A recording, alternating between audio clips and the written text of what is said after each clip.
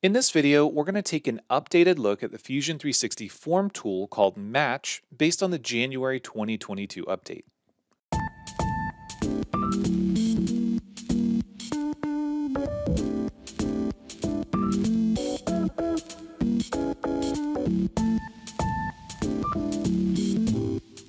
Hey everyone, this is Matt with Learn Everything About Design, and in this video, I wanted to take a quick updated look at the Match tool in the Forms contextual workspace. And the reason I wanted to do this is because the January 2022 update to Fusion 360 added in things like the plastic or the product design extension, which has some cool features that allow us to do things like create geometric patterns, and we've got lattice options. But tucked into the form tools without having to purchase an extension, they added an associative option between one of the tools we've already looked at. And I want to explain what that is and what that really means for our designs. So the first thing I want to do to get started is I'm going to create a new sketch, and I'm just going to select the front plane. I'm not going to spend a ton of time creating some big sketch, so I'm just going to use the slot tool and select center point slot. And we're going to go from here out to the left, and we're just going to increase its size. Then we'll use D on the keyboard to just add a few dimensions. Note that it doesn't have to be fully dimensioned, but in this example, it'll help us understand it a little bit better. Next, I'm going to create a new form body. I'm going to create a cylinder using the same front plane, and just go ahead and create a cylinder. It doesn't matter the size or the divisions, but in this case, I'm going to change it to 16 for the diameter face and say OK. We're going to go to Modify, Edit Form, make sure I've got the body option selected, and just pull it back away from our sketch and say OK. Now, here's where the magic in the update happens. We're going to go down to our Match tool. Now, remember the difference between Pull and Match is that Pull is looking at taking vertices on our T-spline and pushing them to a face, a surface, or a mesh. The Match tool is actually looking at taking the edge. So you'll notice that this associative checkbox now appears. We want to make sure that we have that checked. We're going to double click the open edge for our T-spline edge, and we're going to select our sketch for the match edge. I'm going to make sure that my spacing is uniform, and notice that it's connected because I selected a sketch and not the edge of a surface. So we're going to say OK, and then we're going to finish the form. We've now converted this to a surface. It's a B-rep.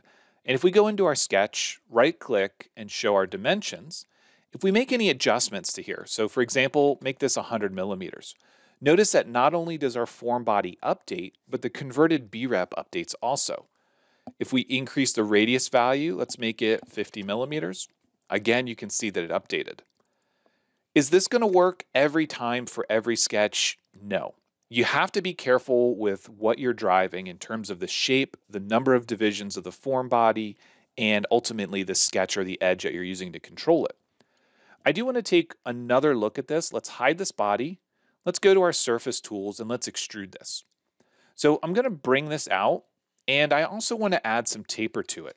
Let's go a little bit extreme and let's put 10 degrees taper and say OK, and make sure that that sketch is hidden.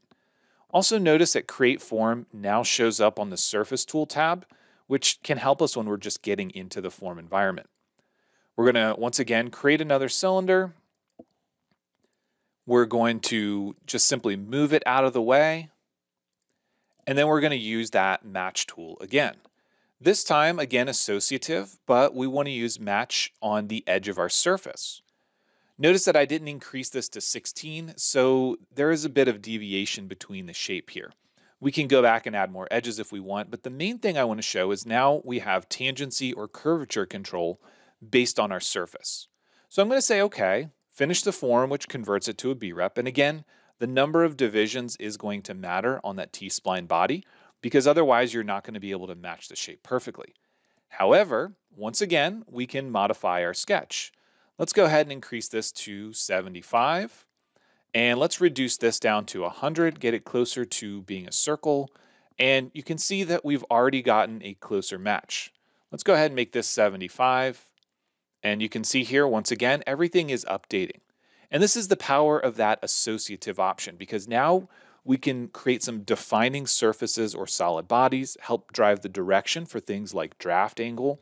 And then we can use the associative option to make sure that we have those controlling sketches that can help us define them downstream.